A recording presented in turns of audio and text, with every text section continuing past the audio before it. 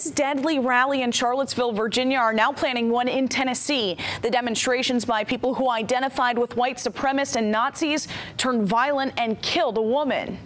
I can't believe anybody would want to put the word Nazi with their group. Tonight we hear from a Chattanooga veteran who freed one of the most well-known concentration camps during World War II. Thanks for joining us. I'm Stephanie Sanastasi. James Torres brings us that soldier's experience with Nazis and what his thoughts are on people using the word today. Here at the Chattanooga National Cemetery, you'll find plenty of veterans who fought Nazis about 70 years ago. Those veterans that are alive today say that word is offensive. April the 29th, 1945. How do you remember that date?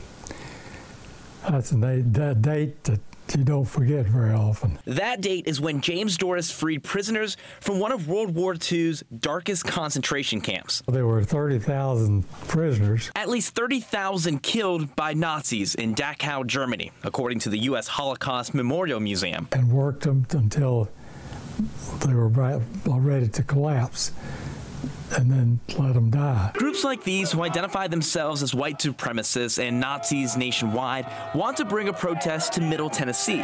Residents in the area worry it could look a lot like the demonstration that turned deadly in Charlottesville. I don't want there to be violence and trouble. The League of the South is organizing the event in response to the church shooting in Antioch that left one woman dead.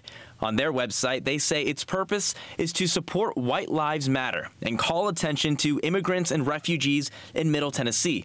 Doris says he disagrees with these ideas. And the fact that you're trying to be more powerful than another group and run them out of the country, things like that are just totally against what this country was built on. The date for the protest is set for October 28th. Doris says he hopes the idea of people identifying with Nazis is forgotten. That rally is supposed to last from 10 a.m. to 1 p.m. in Shelbyville.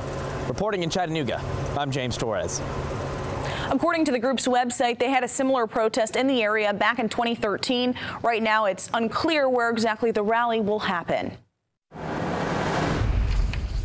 Harvest Baptist